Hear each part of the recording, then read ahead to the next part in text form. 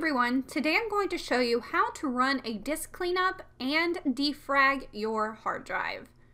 The reasons that you would want to do this is just to do overall maintenance and a cleanup on your machine.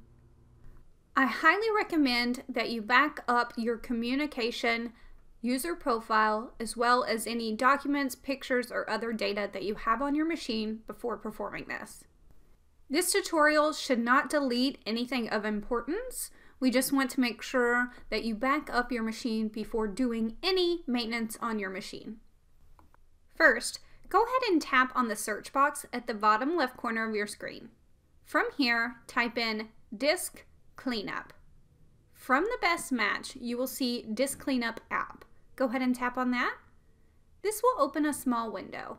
In this window, you have all of the options of the files that you can clean. I personally like to choose each box. However, feel free to check the boxes that you're comfortable with. Once you've made your selections, down at the bottom left corner of that small box, there is a button that says Clean Up System Files. Go ahead and tap on that button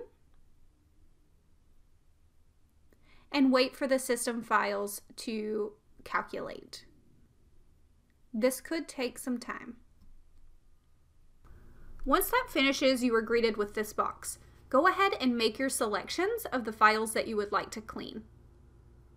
I like to choose all of them. However, I will leave a link to these files and what they do in the description below.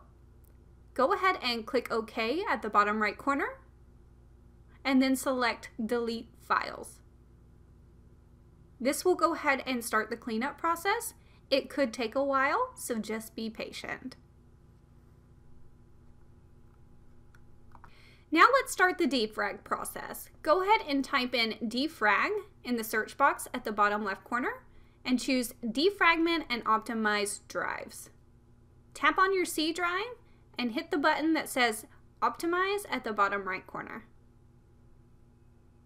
Once that finishes, go ahead and hit the close button at the bottom right corner.